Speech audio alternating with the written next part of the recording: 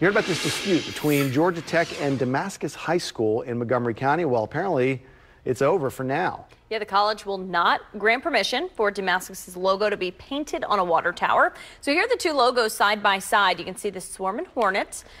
They wanted their logo on the tower to show just some school spirit, and that logo was supposed to be painted today, but Georgia Tech's vice president sent a letter saying that request wouldn't be granted. The water company spokesman says they are hopeful that eventually they can display the Damascus Hornet down the road, but not today. Man, I wonder what would happen if they just painted it on there anyway and said, you know what, Georgia Tech, we're going to put our little bug on our water tower.